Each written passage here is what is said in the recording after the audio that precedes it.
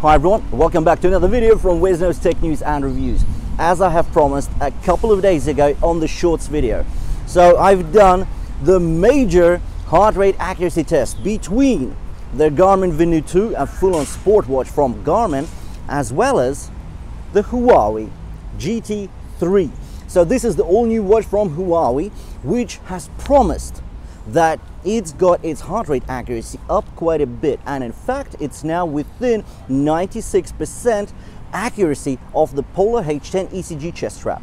So what did I do? I actually went to the gym. I had a good strength workout, just under 40 minutes, doing lots of reps, doing lots of these strength exercises, getting the peaks up there, getting the throws, getting a lot of intensity in there, just to make sure that we have a great test.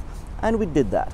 So, without further ado, let's get into the results. If you are new to WesKnows Tech News and Reviews, we talk about the latest tech news. We do brutally honest reviews and share hacks and tricks along the way. And so, before we actually show you the results, let me tell you about these two watches very quickly, of course. So, the Garmin Venu 2, this is a full-on sport watch, but with the smarts that make it more civilized, because if you look at the Phoenix 5 or 6, those watches are brutal. They are huge, they look rugged, they look like bricks, and they're not very smart, they're not very beautiful, but they are very precise, they're very accurate, and they're very functional for the sport watches they are. The Garmin Venu 2 brings about more civilized looks, much better smarts. Everything is in color, everything is well animated, the infographics are great on this. And the fact is, you still get a long battery. It might not be 2 weeks, but you still get at least 3-4 days usage out of this. But the fact is, it's very accurate. And it costs slightly more than the Huawei. So if the Huawei GT3, which we have right here, and this is the 46mm version, so quite a big chunky watch as well, this will set you back 230 quid or 250 to 300 bucks. The Venu 2 is 300 pounds or around 300 to 350 bucks. So the Venu 2 is slightly more expensive, but its accuracy is undoubted. So what I've done is actually been at the gym.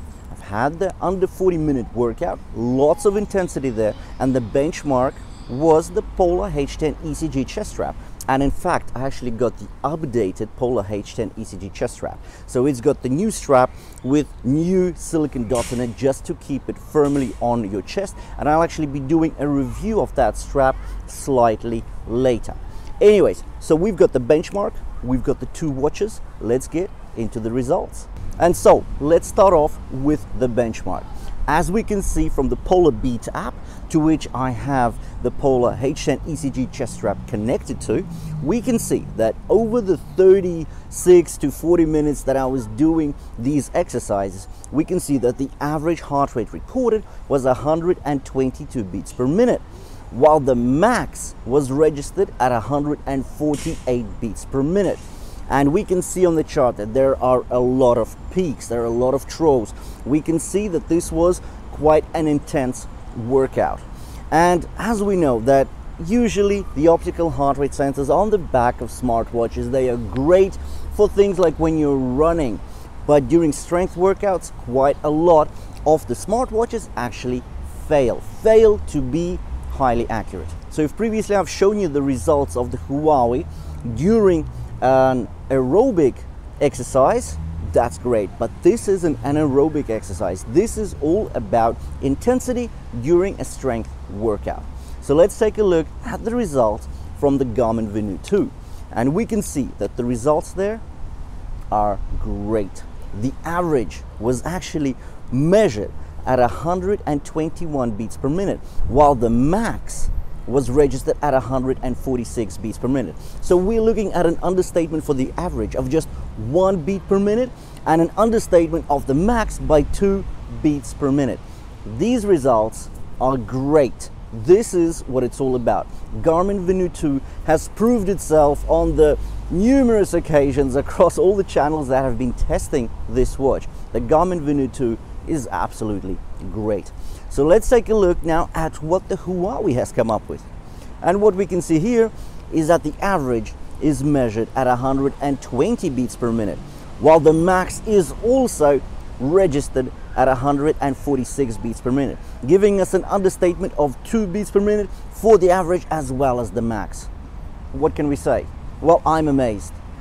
This is an amazing result. For Garmin, well, that's expected. For Huawei, I didn't expect it, considering that the GT2, the previous model, it had a problem. It was really underestimating the strength workouts as well as the cardio workouts. The GT3 has just shown amazing results. Now that's slightly better. Does it actually warrant you spending that 70 pounds or 100 bucks more? I don't know. It all depends on the use which you're going to be having of the two watches. If you're going for the sports with a lot of the smarts, go for the Venu 2. If you're looking for the smarts but with great accuracy and good sports, then go for the Huawei. Anyways, thank you for watching this accuracy test, and if you did enjoy it, if you find it helpful, then please drop me a like, and if you want to see more of the same, please hit the red subscribe button below the video, and I'll see you in the next one.